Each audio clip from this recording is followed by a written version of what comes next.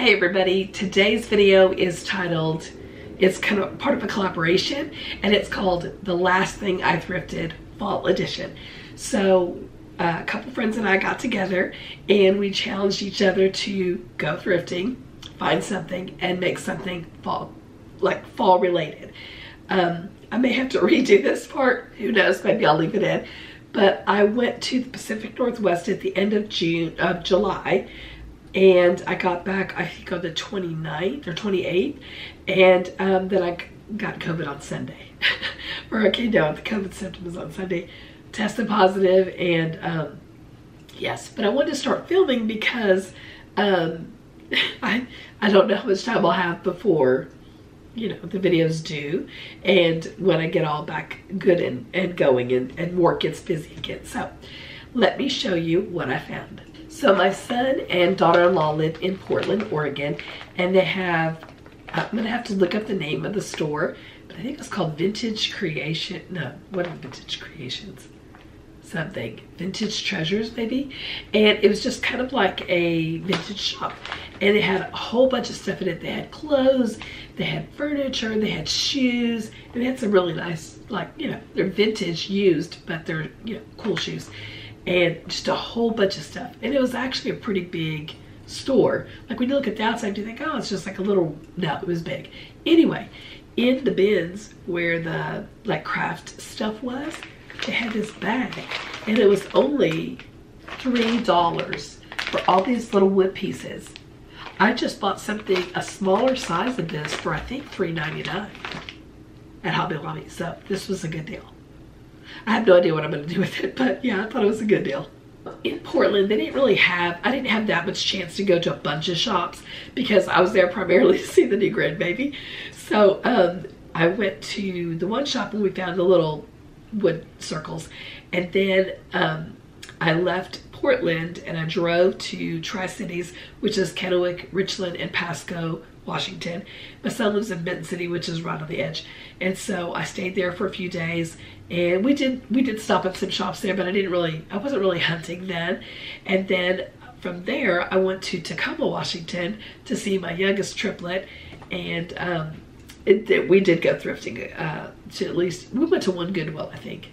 Maybe we went to two. But anyways, I know we went to one because I found this.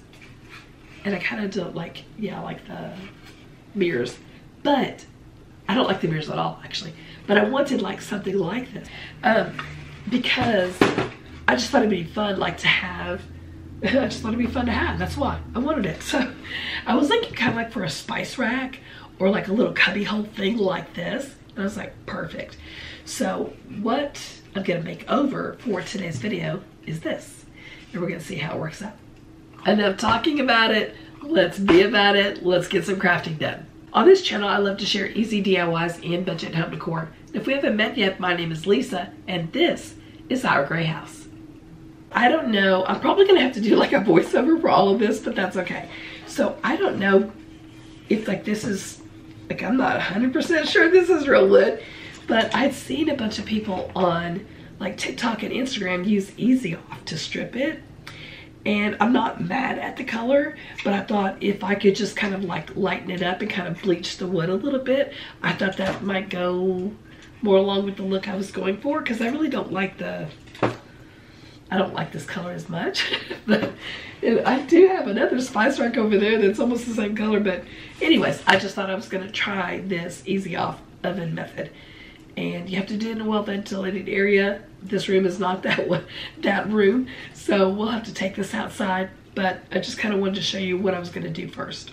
Before we even get into that, I wanted to share that this video is part of a collaboration. I joined 5 of my DIY gal pals, and we called this the Last Thing Thrifted Fall Halloween Edition.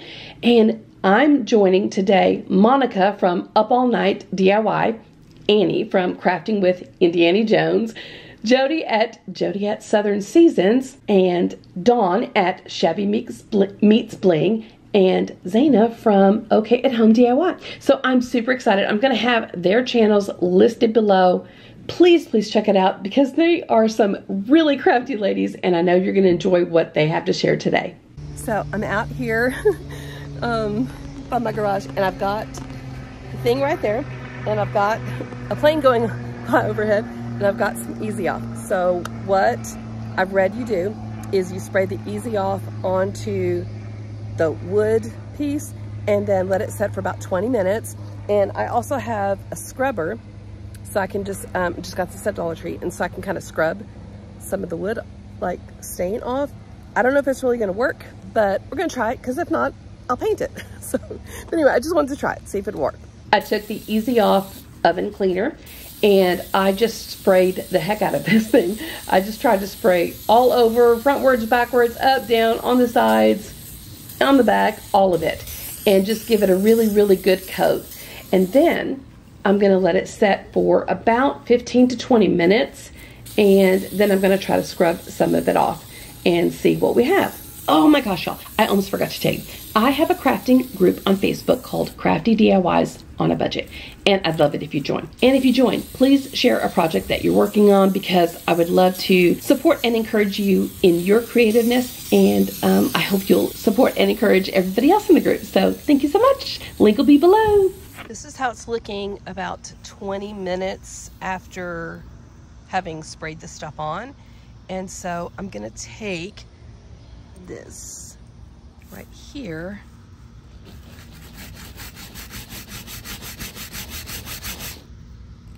I mean, it looks a little lighter, and then there's stuff on here.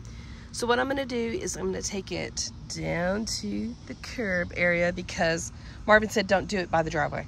He doesn't want anything to get on the driveway. So anyway, I'm just gonna do this a little bit and see what I can take off and hope for the best.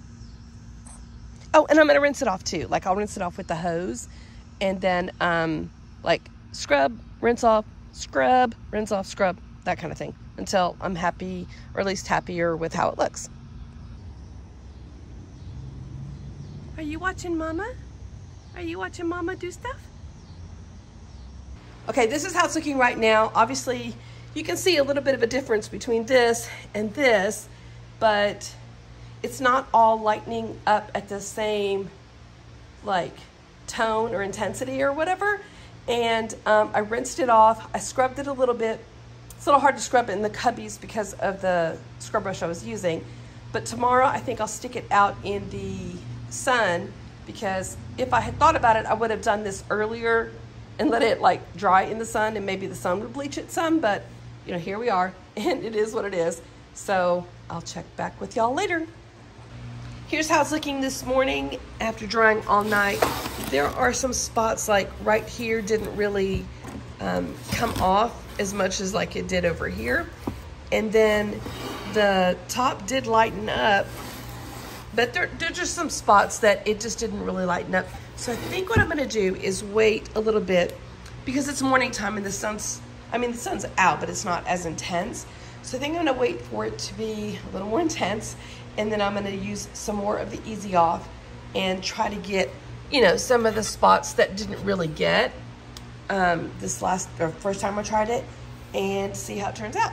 I took my finger sander and I am just trying to sand down some spots that I see that are a little bit rough, a little bit splintered, maybe because it got too dry when it was outside in the heat. And then also I was trying to sand to see if I could take off some of those uneven spots that I mentioned earlier, because I thought, you know, maybe I could like make it look more like, I was going for the bleached wood look. I was just trying for a different thing, trying a new idea. And you know, I mean, it didn't really work out that well, so I decided to take some Waverly chalk paint in the color Moss, and I just painted this entire piece. Now, this particular color does remind me of fall, but I mean, you could also use it for spring. It's not like it's a one season color, but I thought this would be a neutral enough color that it would work for what I'm trying to do. Like I said, I am just painting top, bottom, front, back. I'm just trying to get all around. I'm not really worried about the back, because there is going to be a backing to it that I'm about to show you.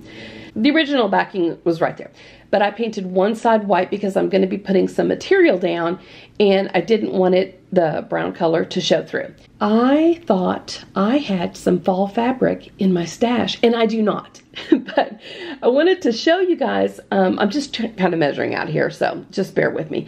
I thought, well, you know, like, you actually could change this to be like seasonal. Like you could change out this back fabric. You could even use scrapbook paper, y'all, but I'm using fabric. I thought I'm not gonna like glue it down because I think I kind of want to change it out for the seasons, but I've just got to figure out a way to put the backing on so that it stays and it's easy to change out. But I'm just cutting out around, and then I'm going to attach it to the back. I am not sure if I want to make this permanent or not, because I thought I had some green plaid or like check print in my stash. I did not, so I just pulled out this piece because it was neutral enough and I thought it would go with the color, but it has like birds or bees on it, I think. And so I am just using some masking tape and I'm kind of wrapping it kind of like a present and just tacking it down that way, because again, I'm not sure if I want to keep this fabric. I kind of want the green check because I think that'd be a lot more neutral, but it might be a lot busier too. I don't know. Give me your thoughts and what do you guys think? Tell me below. Now that I've got it covered, voila, this is how it's looking, right?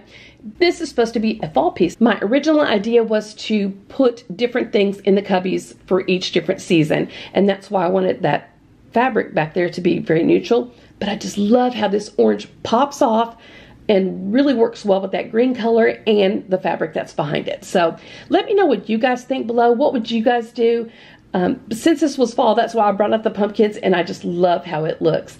And y'all, that's what I made today, and I appreciate so much you joining me and crafting with me, and I appreciate the company so much. And if you want to follow me here on YouTube or other social media like TikTok, Instagram, Facebook, or whatever, my handle over there is Our Gray House, but just don't follow me in real life though, because that's creepy, y'all. Bye. Do do do do do do.